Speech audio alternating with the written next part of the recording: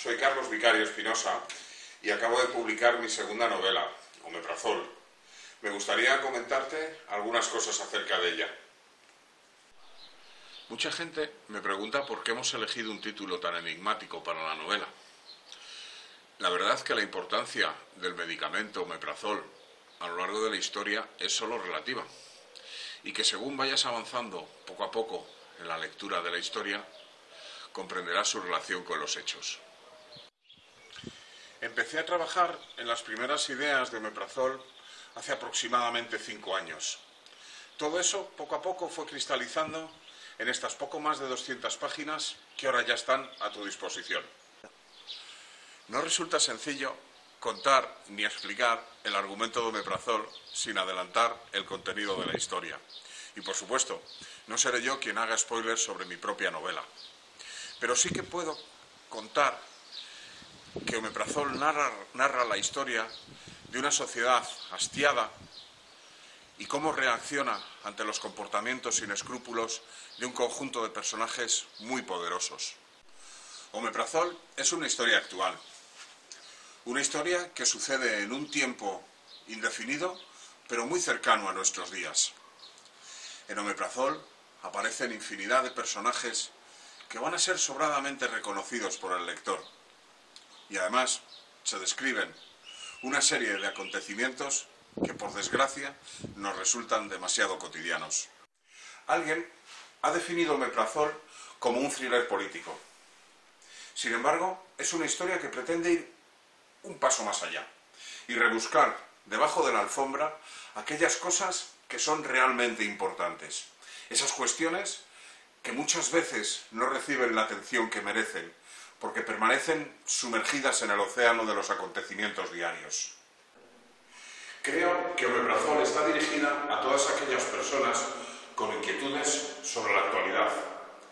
Esa actualidad que nos deja insatisfechos, porque nos levanta sospechas de que no nos están contando toda la verdad. Y por supuesto, también está dirigida a todos aquellos y a quienes pretenden pasar simplemente un rato agradable de lectura y además se encuentren dispuestos a asumir nuestra más elemental esencia humana. Tampoco resulta complicado descubrir de dónde proviene la inspiración para la idea que me condujo a escribir Omeprazol. Es suficiente con abrir un diario, ver un noticiario, escuchar cualquier programa de radio. Son precisamente todas esas noticias las que constituyen las ramas de los árboles que nos impiden divisar el bosque. Y precisamente descubrir ese bosque es el principal objetivo de toda esta historia. Espero que cuando leas Omeprazol, la lectura de sus páginas te permita descubrir un mundo cercano, reconocible. Situaciones cotidianas que en ocasiones parecen no tener conexión entre ellas, pero que si las unimos bajo un hilo argumental nos pueden ofrecer un retrato de lo más profundo de nuestra sociedad. Y aunque todo esto que te he contado es muy importante, sin embargo, quizá la última pretensión de Omeprazol es destacar que en ocasiones la vorágine cotidiana en la que vivimos sumergidos nos impide elaborar una adecuada escala de valores sobre aquello que realmente resulta trascendental en nuestra existencia y que, por desgracia, olvidamos en demasiadas ocasiones.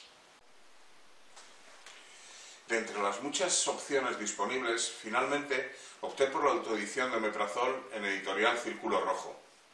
Gracias a su excelente y profesional trabajo, el proceso ha sido sencillo y muy gratificante.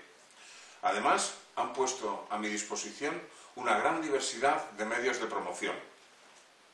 Y ya por último, recordarte que tienes ejemplares disponibles de Omeprazol que pueden ser dedicados personalmente en todocolección.net y que también puedes conseguir un ejemplar de Omeprazol en las principales distribuidoras de Internet, ya sea en formato físico o en ebook o en formato Kindle, tanto en Amazon, La Casa del Libro, El Corte Inglés, Todos tus libros, libros.cc, etcétera, etcétera. Y además, también, si quieres encontrar un foro para publicar tus opiniones o cualquier otra cosa, fotografías, etcétera, que consideres oportunas, tienes a tu disposición una página de Facebook, Omeprazol, la novela. Muchísimas gracias.